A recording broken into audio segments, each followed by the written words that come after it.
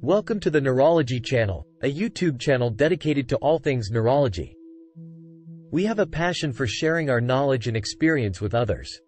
On this channel, we cover a wide range of topics related to the brain and nervous system, including common neurological conditions, diagnostic tests, and treatment options. We also discuss the latest research and developments in the field of neurology.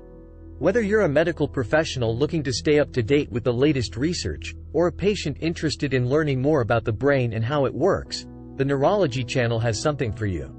So, if you're interested in all things neurology, make sure to subscribe and hit the notification bell to stay up to date with all of our latest videos. Thanks for stopping by, and we can't wait to share more about the fascinating world of neurology with you. In this video, we'll be discussing myasthenic crisis exacerbation, a medical emergency that can occur in people with myasthenia gravis. Let's dive in and learn more about this important condition. What is myasthenic crisis exacerbation?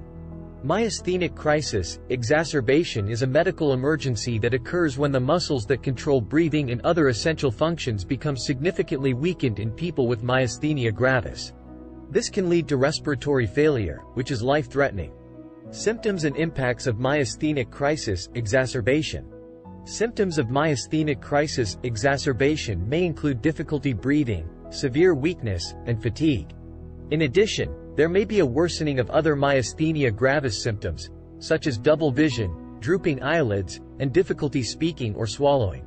If left untreated, myasthenic crisis exacerbation can be fatal. Treatments for myasthenic crisis exacerbation.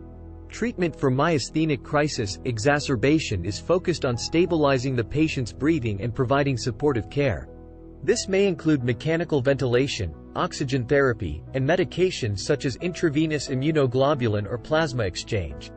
Prevention of myasthenic crisis exacerbation. Prevention of myasthenic crisis exacerbation is essential for people with myasthenia gravis. This may involve carefully monitoring and managing symptoms, taking medications as prescribed, and avoiding triggers that can worsen symptoms, such as stress, infections, and certain medications. Coping with myasthenic crisis exacerbation. Living with myasthenia gravis and the risk of myasthenic crisis exacerbation can be challenging. It's important to work closely with your healthcare team to develop a plan to manage your symptoms and reduce your risk of a crisis. This may include developing a support network, practicing stress reduction techniques, and seeking psychological support. In conclusion, myasthenic crisis exacerbation is a medical emergency that can occur in people with myasthenia gravis. While it can be life-threatening, there are effective treatments available to stabilize breathing and provide supportive care.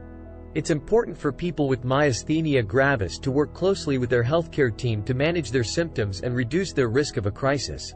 We hope this video has provided you with useful insights into myasthenic crisis exacerbation. Thank you for watching, and we'll see you in the next one. Thank you for watching the Neurology channel. We hope you found this video informative and useful. If you have any questions or comments, please leave them in the comment section below. Don't forget to like and subscribe to our channel if you want to stay up to date with all of our latest videos. We post new content every week, so make sure to check back often for more insights and information on all things neurology. If you're interested in learning more about a specific topic, let us know in the comments and we'll do our best to cover it in a future video.